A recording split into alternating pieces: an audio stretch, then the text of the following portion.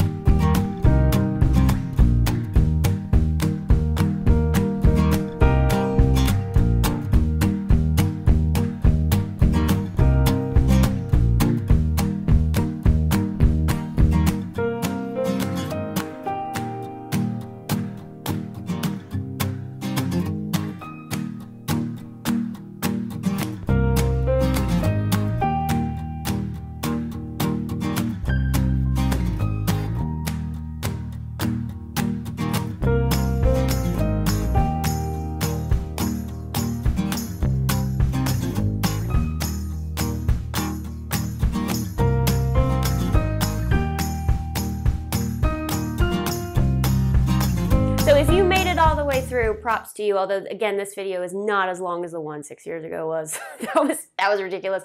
I think also now, because I've been able to pare down my collection, as I've gotten older, I know what works on my body and what doesn't. So instead of just having leotards for the sake of having them, and I need to have one in every color, I know what colors work, I know what styles work. Even filming this video, actually, there were some that I didn't include because I filmed it and I looked at it and I went, that's not flattering, and so I put it in the giveaway pile. So even doing this, it helped me pare down, which is great. So you'll find that, you guys, as you get older, you figure out what looks best on you, what works, and then you don't really want to wear anything else. You don't, you know, I still have a lot, but for me, I know what works. And I am also, I want to point out, very generously oftentimes given leotards, so I did not purchase all of these.